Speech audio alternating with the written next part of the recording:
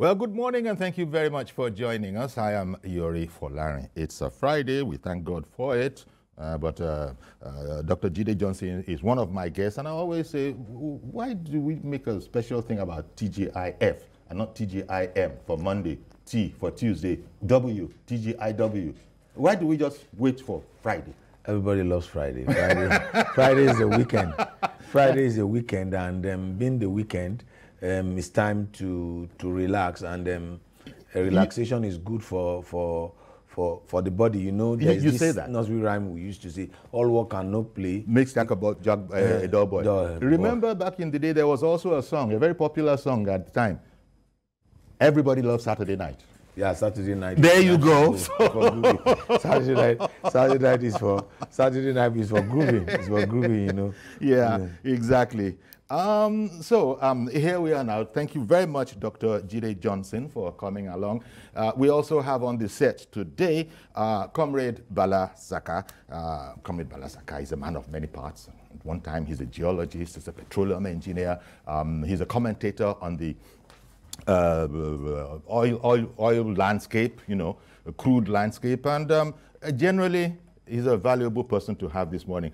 Good morning, Comrade Bala Zaka, and I will say Barka this the Jumat. Yeah, thank you very much, sir.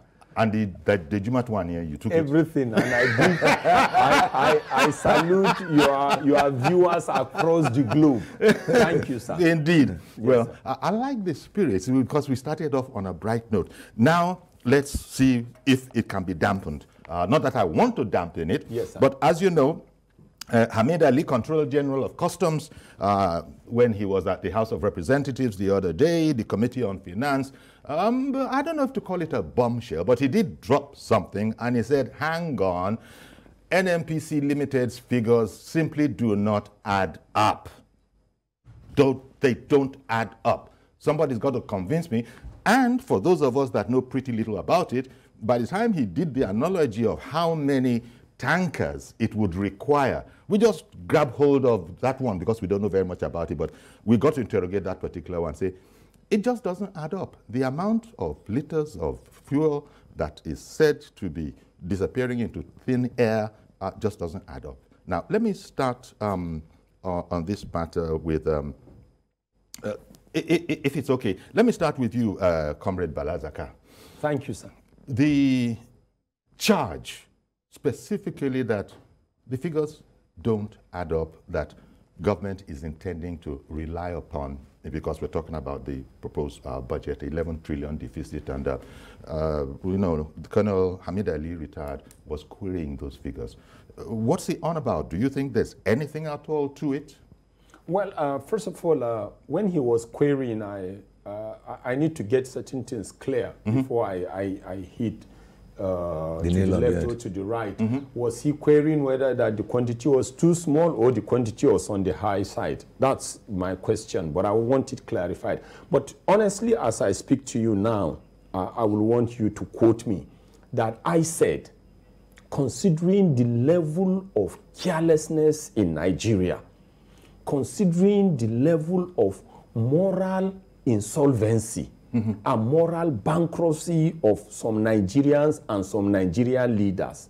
Quote me that I said, if the crude oil and gas that we were having in Nigeria today were not to be a God-given natural resource, it will have disappeared from Nigerian reservoirs into the reservoirs of nations that are more organized. Okay. Quote me that I said so. Just like the vegetation that we have in Nigeria today, the green lands that we are having in Nigeria today, and our complaint of hunger and lack of food security, if it were not to be natural gift from nature, they will have disappeared to other countries. Just as I speak to you, there are some countries that are landlocked. But look at the rivers, look at the streams, look at the oceans. If some countries were to have what we were blessed with, if it were not to be a natural resource, I'm telling you, the rivers will have disappeared to more organized countries and more focused leaders. So coming to the point we're discussing, we're talking about energy security here. As far as I am concerned, if anybody tells me that Nigeria is consuming 100 liters of PMS in particular, I will not doubt it at all. Okay. And the reasons are simple. Before I got here, you see shops open, you see barbers walking, you see hairdressers walking, you see banks walking. There is no energy, there is no electricity. Many people cannot afford this diesel that we are talking about. Even in Lagos, that is the commercial hub of the continent of Africa, banks are now shutting down at as early as 1 p.m. Some banks don't open. What we are saying, but as you said, the diesel cannot be, it's not affordable to most. But we're not talking about diesel here. You know, that's why I'm saying everybody is going back to petrol. So the consumption is huge. So the consumption is huge. So you think that almost 100 liters, which is the claim, that 98 million liters of fuel every day. Yeah, like the other day they said the minister said, oh, the consumption was high. And I said, with due respect to the minister for finance, all those adjoining places she sees at night looking lit. They are not looking lit because there is electricity. They are not looking lit because there is petrol, diesel. All of them are looking for energy source and they are using generators. And those generators are running on petrol. So when we get to smuggling, we can discuss the aspect that has to do with exactly. With him. Because it was also part of the claim of the NNPC that a lot of fuel, is actually being smuggled out. And as you know, the question has come about that, how will, I mean, he just made it seem ludicrous that you can't have a whole convoy of trailers. What roads will they pass through? That was the way he was going. But in relation to a part of what Bala started off with, he said that such a figure was not feasible. You know, I'm quoting him directly now from our newspaper reports, unless the NNPC is saying that Nigerians fuel their tanks, the tanks of their cars every day. There is no way 60 million liters of fuel can be consumed daily without the figure changing. Now, you know, it is sad that we have found ourselves in the decision we have found ourselves in, and the easiest excuse that has been given by those that have headed NNPC, that is a state institution that is beyond the state, that is bigger than the state, that has no level of accountability, fiscal responsibility, that has no record, is that the challenges they are having is that the products are being smuggled. Now, according to claim of NNPC, you recall about, I think in beginning of this week or late last week, the NNPC GMD was at the State House to give a press conference talking about what they are doing concerning the privatization, concerning what they will do moving forward, and the challenges they are having, and what they are going to do to secure the pipelines and the rest of it. Now, if we consume 98 million as what NNPC released, yes, and Nigerians are consuming 60 million daily according to their record. Now you are now shifting the blame, and that's why immediately you are shifting the blame that there is an agency of government that is responsible to protect what comes in and that has and what goes out. Now you are making Ahmed Ali and his agents to be complicit. And that's why Ahmed Ali said, you cannot justify. And we need these interagency checks and balances and accountability. From what Ahmed Ali has said, it's very clear that something is wrong somewhere. Because I fueled my car every Sunday. I fill the tank. Okay, that happens to be your habit. That's my habit. Yes. I fill it every Sunday. That's when I fill the tank to the brim. Now, Ali, sorry, based on what? One second. Ali says, you know, in the report that, quote, from this information, NNPC is claiming that 38 million liters of fuel are smuggled out. It'll take 500 trucks to smuggle that quantity of fuel out of Nigeria. Which roads do they pass without being caught? Exactly. That takes the rule of custom. If they are passing through Nigeria, they'll pass through the borders. You are now telling that custom is failing to do what they are supposed to do. And at least we need this type of cross-firing from agency of government. Now, it has thrown light to, because he's asking the question, how do you justify the 11 trillion? We have removed subsidy from other products. We have removed from diesel. Like he said, which is the truth, most organizations are converting back to petrol gen now, because it is cheaper and better for you to use petrol gen than for you to use the diesel one, even though it's said to be more powerful and industrial. More powerful and industrious. So that brings the challenge. Who pays for this 11 trillion subsidy? That's the question Ali is asking. Indeed. And that question needs to be put across to them. And Ali also remarked that here we are discussing this at the House of Representatives again this year. He said he recalls that last year we discussed this whole subsidy thing, and as far as he's concerned, it's more of a sham than anything else. Okay, now I will talk on the side of Ali, even though he used a phrase or a word there, not feasible. You see, let's take it. I'm happy we're discussing as Nigerians. Yesterday around this time, I was on an international media organization, and we were discussing. In fact, I was rubbished because we were discussing about aviation fuel, airlines, and the rest. With all my knowledge in the oil and gas industry, I was rubbished. But let us discuss Ahmed Ali now. What we are hearing about smuggling, as far as I'm concerned, quote me, is just one of the many lies people like me said were always being proffered to justify deregulation, to justify removal of subsidy on the price of the only product that is remaining. Because we've removed subsidy on the price of kerosene, diesel, aviation fuel, and we've not seen anything. Before now, there were discussions, lies that if we remove, the prices were going to be competitive, we were going to see investors. One investor hasn't come. So when they were talking about, when the many lies were coming, one of the lies was that we were losing to smugglers. Before we knew what was happening, they said there were so many Nigerians having so many cars. We later discovered these things were lies. They later came up and said, okay. Lies or inaccuracies. Okay, inaccuracies. Then they later told us that they were going to give us that the cars we are having in Nigeria were internal combustion engine cars. They were going to give us gas-driven cars. We discovered those things couldn't hold water or even hold gas. They tied everything to coronavirus. We discovered coronavirus days are gone. Other economies are ramping up and requiring energy. So they meandered, and they have not moved and are tying things to even Ukraine-Russian hostilities. The truth as we speak today is that the Nigerian oil and gas industry is not doing well. The model we are using is the wrong one, and if we continue this on this track, in fact, we are already at the cliff edge. Very soon, the country will sink into the valley. And the answers are straightforward also. Look at Nigeria as we speak.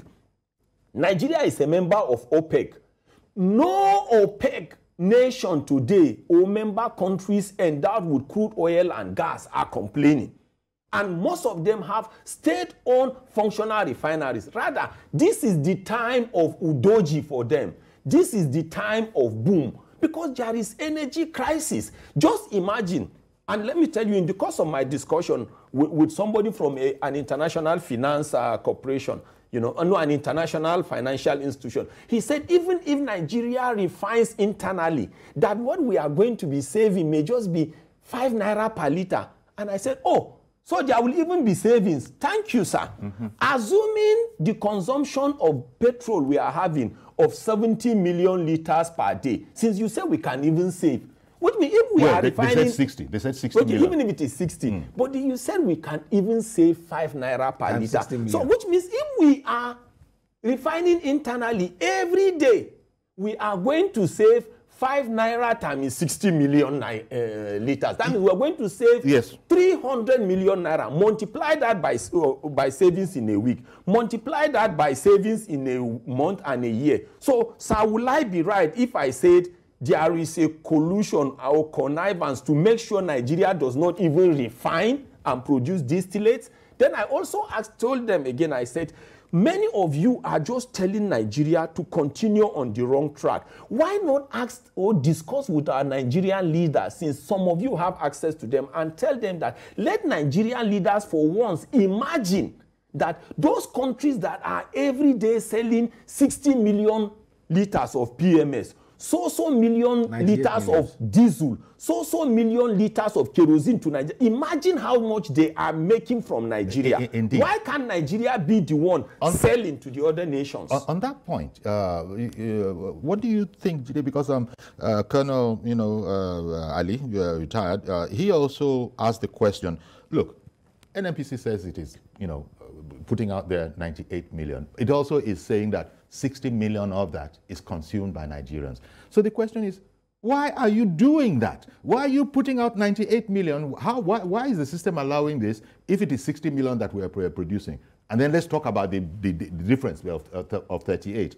So it seems that he's broken it down to such a, if you want, simplistic level, so that people who don't even know very much about it can ask these questions. But you know what? That's a good one. Why don't you answer that? You say 60 million, right? Then why are you putting out 98 million consistently and then claim that it is stolen, it is smuggled out? Where are they smuggling it out from? I didn't know whether it was the Chief of Naval Staff that made a statement, but one of the naval, I can't recall, chiefs made a statement that Nigerian crude oil was being stolen and vessels were being arrested without having papers. And then after the vessels have been arrested, papers will be sent indicating that those vessels have license to, it was last week, last week that this chief made that statement. These people are committing crime against humanity, they are committing crime against the state, and such level of crime should be treated as treason and felony. But what do we have? It seems they are untouchable elements those involved. With those involved. Because if you look at those that have been consumed by crisis in the energy sector, particularly NNPC, as of Rep members, some that have gone to jail in terms of doing oversight function, in terms of collecting money for their failure to do what they are supposed to do, then you begin to wonder what is really wrong with NNPC. And I think that the best approach for us, for NNPC, is to go the NITEL way. Imagine if we still have NITEL as NITEL used to be, without us having full privatization of the telecom sector. No, what do you think? Liberalization. What do you think will the telco industry be? We have seen other actors participating in it. Like he pointed out, Aramco is a state-owned oil company. Petronas, Aramco is for Saudi Arabia. Petronas is for Brazil. And then you wonder, even Venezuela that had internal crisis, that do not have what you can call, quote unquote, the Western democratic model, is not even having the issues we are having with the kind of oil theft and pillage that we have in the Nigerian sector. Indeed. See, yes. Let me tell you. Do you want to help shed a bit of light on that whole question about the difference between 98 million lifted and 60 million used, and that balance of 38 million? Yes. I'm somebody who tries to be very, very objective before I support any government leader or any government appointee. But on this case, or in this case, I am on the side of Ahmed Ali. But do you know the reason is because smuggling was one of the reasons that were presented to want to justify increase in the price of petrol. Because we were told that the petrol was always being smuggled to neighboring countries because it was cheaper there. And if we up our price to equilibrate theirs, then there will be no smuggling. And I said, it's just like you saying, if you are providing, before you provide food, nutritious food to your children, you must look at the kind of food and the quality of food that your neighbor is eating before you just. How can you say because you are suspecting smuggling? So the only way to stop smuggling is to up the price of refined petroleum products here, an imported one for that matter, to be the same with country X, Y, Z, and in that case, you are going to discourage smuggling. You see, that was why you said I should use one of the. I wanted to use the word lies, and you said I should use one of the inaccuracies. So they were many. Because please, I'm trying to sir, with due find respect, my way around. With due respect, if you look at Nigeria, honestly, so many shameful things are happening about this country. But till today, we are still being seen as the continental hub for the continent of Africa in terms of energy, in terms of education. But we are not doing well.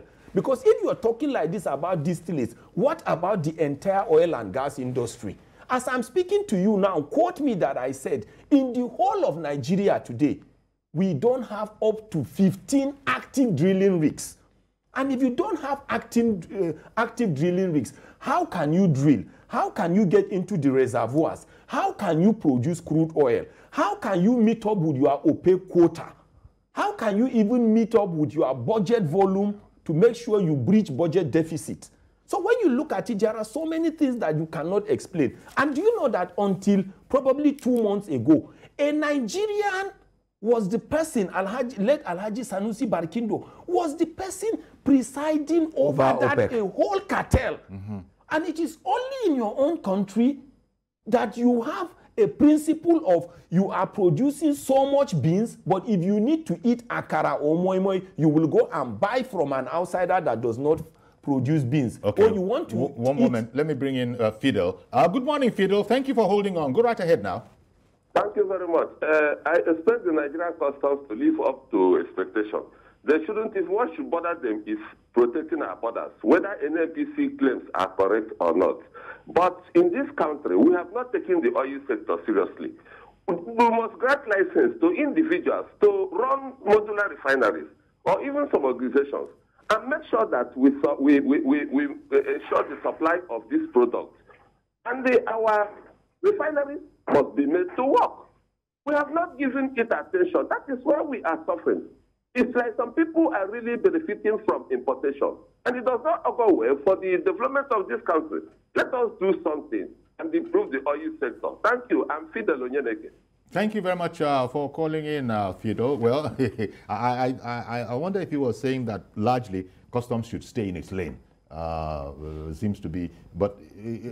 There is an interrelationship that exists among... There's a connection, really. Agencies of government. And don't also know that custom is a revenue-generating agencies of government. And they say they are on track to continually increase receivables. If you do a comparative analysis of customs contribution to the Nigerian economy in terms of the revenue they bring in and what NNPC has done, you discover that custom is even more accountable than NNPC. You see, what we are saying is this: Nigeria is a monoproduct economy, and your economy is built on your energy. And because it's built on your energy, it should be the drivers of other sectors. However, if what you based your economy on is imported, like you use the illustration of beans and akara, it's very clear for an average, when we begin to talk the technical terms. But when the NNPC, when the custom Control General made his illustration, an average person on the street could understand it. Just like your beans and akara illustration. It opened a perspective to, why would you have beans and be importing akara and moi moi when from people that don't have beans? It means that something is wrong somewhere and some people are making money from this system and they will never make it to work. Indeed. One moment. Bernard in Enugu. Good morning, sir. Yeah, good morning, Uncle Yoli. Good morning. Go ahead, please. And good morning to the guests in the studio. Sure. I think my contribution goes this way. Unless we have a functional refinery in Nigeria, we are not going to make a headway. That is what the present administration promised us, and we supported them that they should come because the previous government, the president has been the Minister of Petroleum, and still, it's not that we don't have money.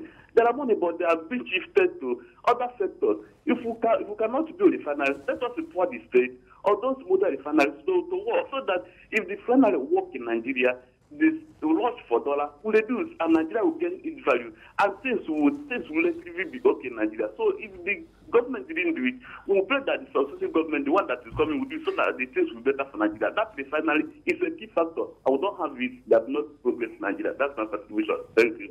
Indeed. Thank you very much. Indeed, going back to, I think it was Fido, I think, who brought it up about customs staying in their lane. Well, as we said, there's an interconnection. The customs boss has said that the customs is doing its best to do its job. He says the service has generated 1.167 trillion as of July this year, naira, and that it has projected to generate the sum of 2.872 trillion, and after that, even higher. So it seems it's focused, it knows what it's doing, but he seems to be coming against muddying the waters with custom is just being dragged, and I'm happy for the first time the custom wants to pull itself out. And let me explain this simple thing to you. You see, between you and I, with due respect, and I'm happy to say this, I have never had any relationship with government. I've not worked for government, I'm not a politician, I wasn't in government scholarship, so I can talk with all amounts of confidence. But I had the opportunity of attending courses within Nigeria and overseas with so many NNPC staff. Let me tell you, they are as intelligent as you and I. What we are having is leadership issue. What we are having is political interference. And for the purpose of discussions, this is the way I want to define leaders. As far as I'm concerned, leaders are Nigerian citizens that other Nigerians like you and I decided to hand over our economic, political, and social destiny for them to manage for us in national interest. Indeed. And to be honest and to be fair to some of us Nigerians, our leaders have not been doing the right thing. Not all of them. Because you're talking about a country where the last time we constructed a refinery was around 1989 or 1990. And you're talking about like 30 years now. The generation of leaders we've been having didn't deem it fit to maintain the refineries they inherited or even build new ones. Do we need anybody to tell us that we're going to run into energy crisis? Between 1990 and now, strategic industrial sectors have been increasing. Strategic domestic and commercial sectors have been and they will require energy. The population of Nigeria has been increasing. And you're talking about a country of like 200 million citizens relying on less than 10,000 megawatts of electricity. We're not talking about a country of 5 million or 20 million citizens. Do we need anybody to tell us that there will be energy crisis? Okay, let's say the military were illiterate, they didn't know what they were doing. But what about from 1999 to now? Even if we were building constructing one refinery in 10 years, by now we should be able to have 2 brand new refineries. And if those OPEC countries, Brazil, Norway, Saudi Arabia, Malaysia, Libya, Iran, Iraq are having functional and state-owned refineries, are we saying they are fools? Okay. And if they are not fools, who is the fool here? Keep your gunpowder dry because I know you want to come in. Let me take a quick break. Come back. There will be less interruptions.